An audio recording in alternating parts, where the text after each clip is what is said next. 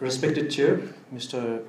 Dipendranath Sharma, Ministry of Youth and Sports, Honorable Chief Guest, Honorable Minister Purushottam Paudel, Ministry of Youth and Sports, distinguished speakers from Restless Development, UNFPA, Save the Children and other networks, youth organizations and different members from the youth community, and also noted personalities on the audience from diverse institutions and capacities, media groups and dear friends. On behalf of youth movement in Nepal, I would like to congratulate MOIS for introducing Nepal Youth in Figures December 2014 and also share my gratitude for having me invited here as a speaker to this launching ceremony. I'm glad to witness this particular milestone, and I'm very much hopeful that with these youth figures at place, Nepal is now entering into a new era of youth development process. I'm confident that this figure will help the country build an empirical base to development needs and aspirations to bring about systematic, strategic and structural inputs to solve youth issues, problems and challenges at large. Respected everyone, today I recall a few lines from the speech of the first Prime Minister of Malaysia from independence, Tunku Abdul Rahman, during the Asia Pacific Youth Seminar in 1991.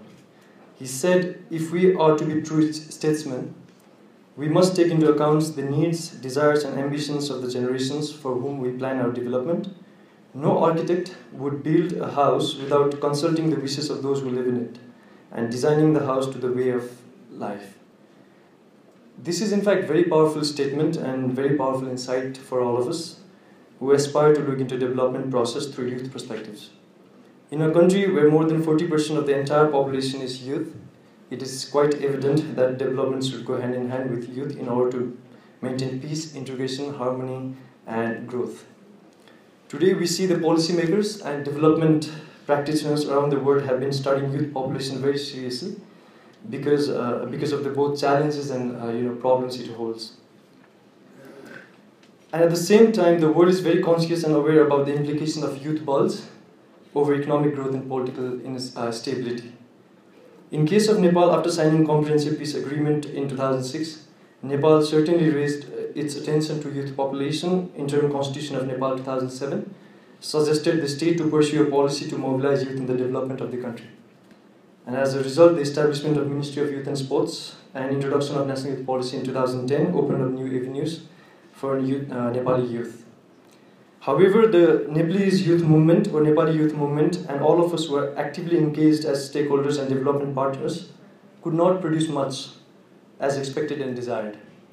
One of the reasons that we all know is the lack of highest political will to deal with youth issues. And the other, which we would all agree, is the lack of empirical and evidence-led youth lenses to identify the existence of problems because of which the country always struggled in youth-specific policies and plans. Although the National Youth Policy of Nepal confirms the need to pursue a concrete policy to materialize the potential of youth leadership in the economic, social, political and cultural transformation and ensure the active participation of the youth in each and every process of state functionality, but it itself could not satisfy the thirst of Nepali youth because the policy during its formulation had lacked a comprehensive youth data. And any implementation, action plans following the sentiments of National Youth Policy without a comprehensive youth data would definitely not be a worthy investment. Respected everyone, in such a context, the arrival of National Youth Policy in Figures to us is a way forward to our long-standing struggles to bring about youth-specific policies, programs and concrete plans. It is also a benchmark of development practitioners and youth activists like us to see our progress while working in grassroots for the development of youth.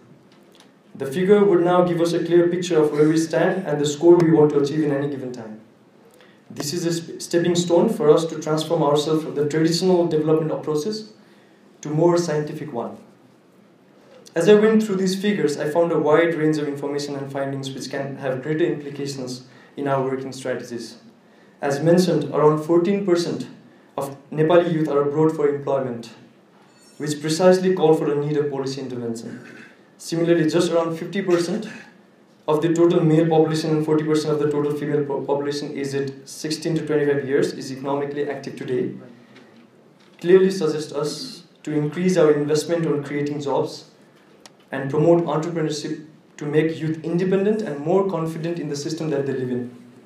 Having said that, it is now high time that we maximize youth participation, provide a realistic guideline, a timetable and framework for governments and the private sector to work together to help youth, and ensure strong coordination among youth-led and youth-serving organizations and enhance service delivery.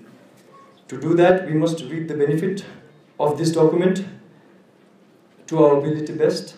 For youth-led organizations and youth activists like us, this document helps in expanding research, promote agropolitan development and grassroots initiatives, steer localization of global opportunities, and facilitates us to collaborate with grassroots youth organizations to foster area-specific development and many more.